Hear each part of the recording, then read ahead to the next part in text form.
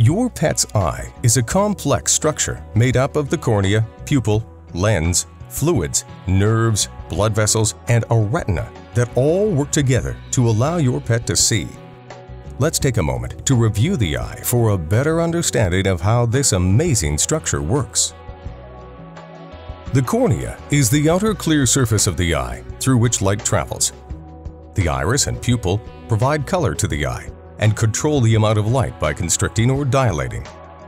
The lens of the eye focuses the light on the retina, and the retina is a network of nerves and blood vessels that conduct impulses to the brain for vision to occur. Blood vessels, also called vasculature, can be seen on the surface of the retina. The optic disc is where the nerves from the brain enter the retina and then spread out on the surface of the retina to create vision. Examination of the retina can tell us if it is normal or abnormal. This is an image of a normal retina. The image on the right is a retina from a dog with a large abnormality called a coloboma. Abnormalities within the retina can lead to impaired vision or even blindness.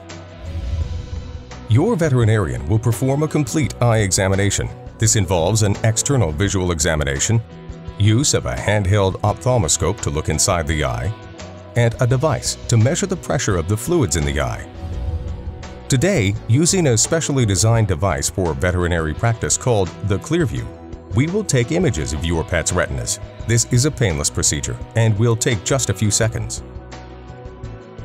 Once the images have been taken, they can be reviewed in detail on a computer screen to see if any abnormalities are present. Your veterinarian will discuss the results of these images with you. Following our review, the retinal images will be stored in your pet's permanent medical record. Your veterinarian will be able to refer to these images each year to monitor the ongoing health of your pet's eyes. This procedure is an important part of the total health of your pet and provides us with an additional tool to enhance the care we provide. If you have any questions regarding this procedure, please consult with a member of our team.